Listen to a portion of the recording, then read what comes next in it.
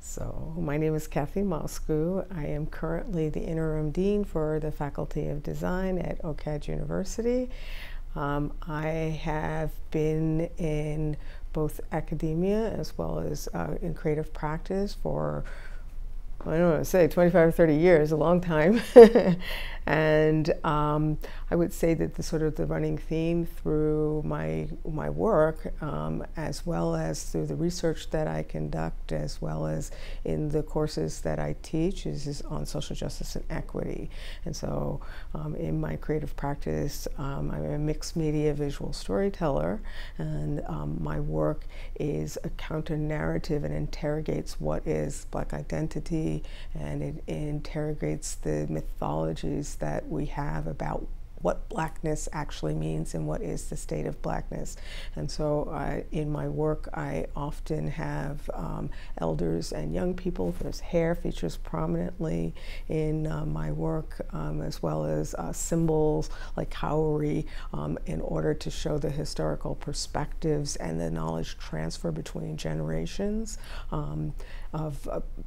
and thinking about that knowledge transfer to Black youth and the next generation.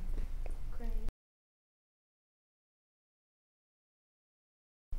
This particular theme really moved me, like it motivated me to create new work, and it's sort of a new body of work for me as well, in that I wanted to look at data visualization as a method of communicating complex ideas. And so with this work, I was very much interested in looking at language loss as cultural erasure, and looking at it in terms of colonization as a cause for language erasure.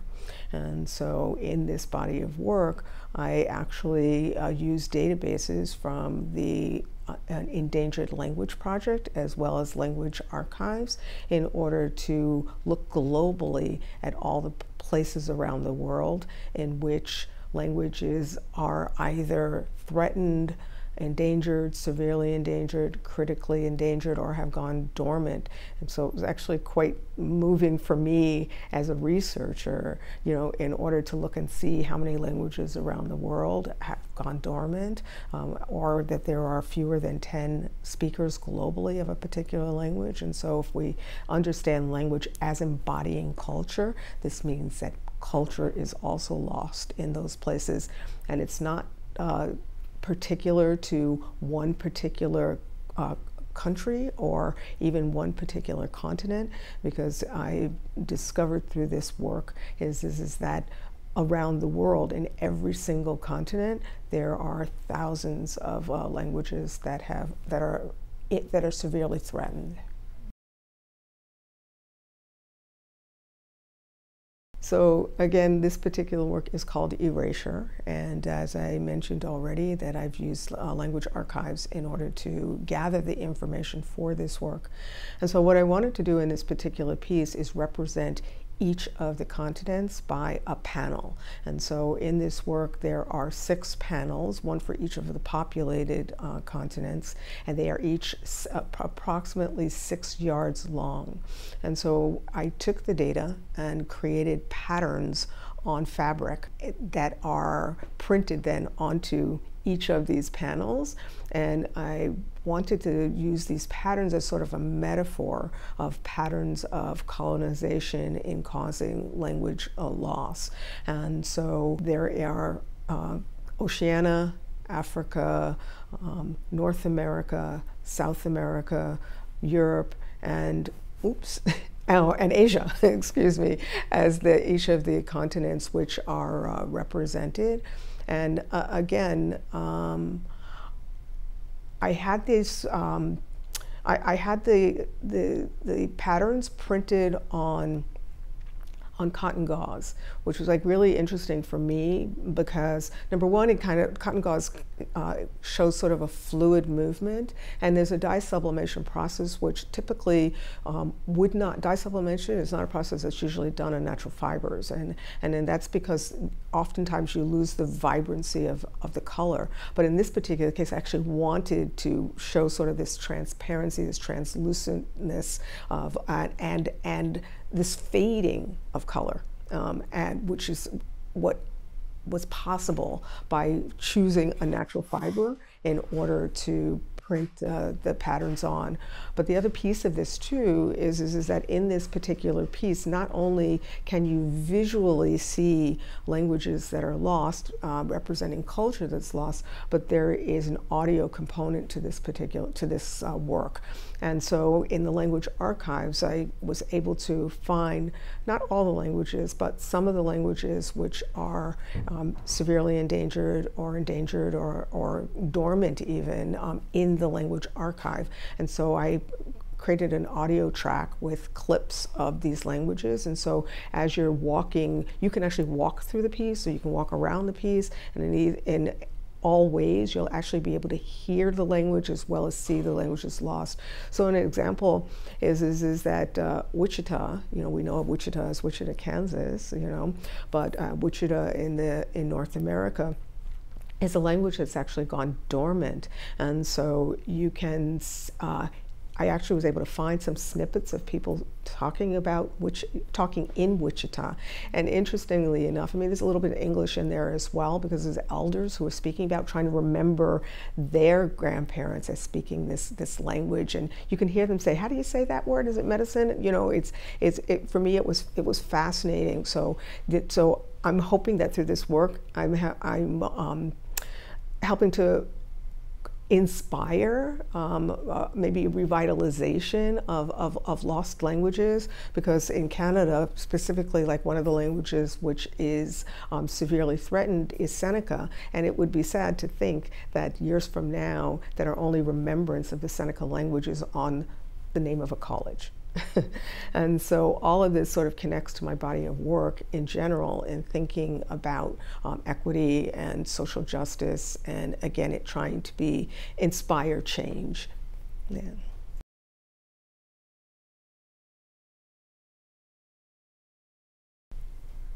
I wanted to pick, for the most part, earthy tones, and so with the exception of one, it was kind of pinkish one, you have browns and greens, because I wanted to ground this work in the earth, as embodying again this connectedness that we have as a people to the world around us, and that we are a part of that ecology, and that for me resonates within this piece as well.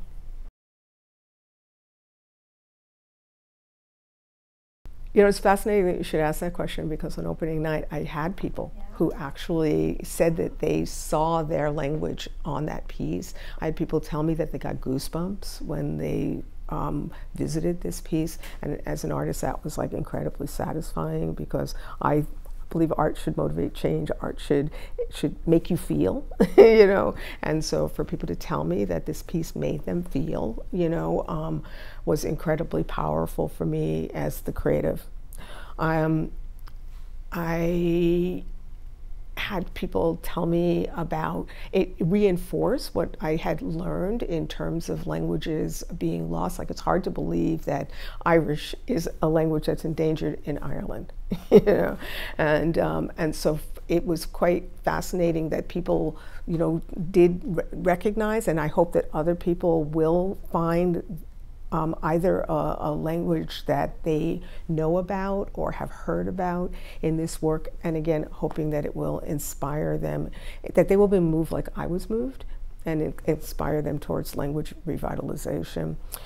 What's not in this piece, but I did find some evidence of, is there are a few languages that are reawakening, and maybe that's my next body of work. Is this thinking about languages that are reawakening, because that would be a powerful statement as well.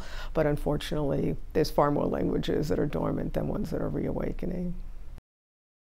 Yeah, but I'm really thrilled, that people said that this piece moves them, because that was my raison d'être for creating it.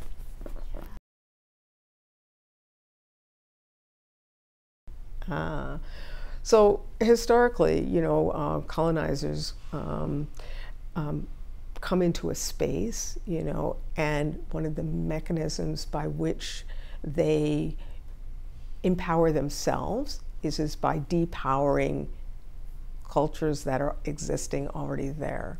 And it's evident in the fact that, let's say in Canada, right, is that what one of the key things about residential school was to sanction individuals who spoke their language, and to remove language and culture from out of the indigenous children. Similarly, in my cultural background, as a black woman, is that slavery was the same thing. I mean, purposefully they put people together who came from different regions so that they couldn't communicate with each other, and then the aim is to erase or to get rid of indigenous languages, because again, if you are forced to communicate in the language of your cultural dominator, of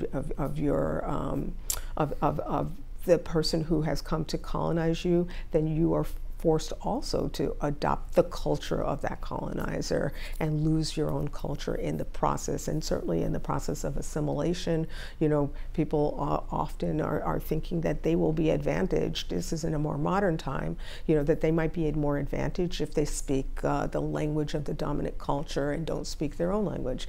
And so in doing that, when we think of people who immigrate, it's just like with each generation, there's often less and less cultural awareness and cultural understanding, and in my case, I have no idea anymore, like what was my original cultural heritage, or what language it was. That's lost to me forever.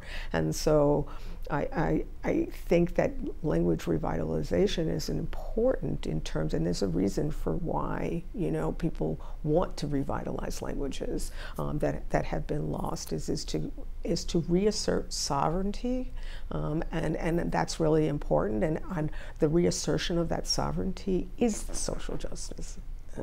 And so that is what I'm aiming for in this work, and in the other research that I look at in terms of how do you understand the structures of racism, and in understanding the structures of racism, it's then how do we undesign racism in Canada, in the United States, globally. Yeah.